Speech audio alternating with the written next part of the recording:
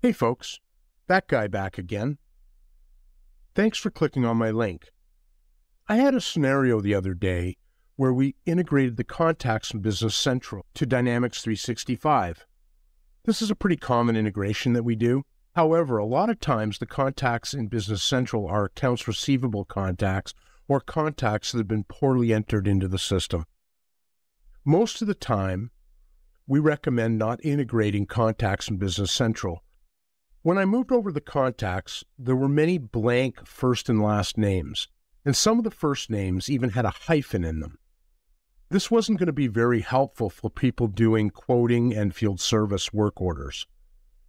So I simply added a filter to the system views so that the customer service and quoting staff wouldn't see a bunch of blank full names when they clicked on the contact entity. So in this video, I walk you through how to add a filter to the system views. So let's get started. All right, in this example, I need to modify some conditions on a view for a particular customer.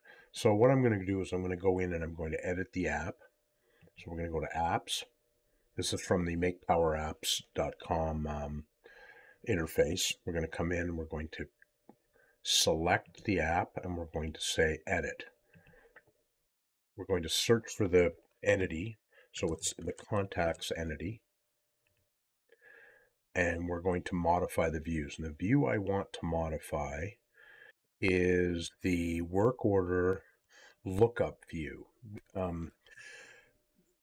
Just some background, the account is integrated with Business Central. Business Central is kicking back a whole bunch of blank contacts because of the way it works, and we don't want to see those when we look up a work order. So very easily, we're just going to go in and modify the view just by putting a condition against it. So we come in, we select, we navigate down to Edit Filters on the right side of the page, and we're going to say yes. We're going to leave the condition where it's active, and we're going to add two more conditions to it. So 2 rows. The first one is going to be first name. So I just want where the first name contains data and the last name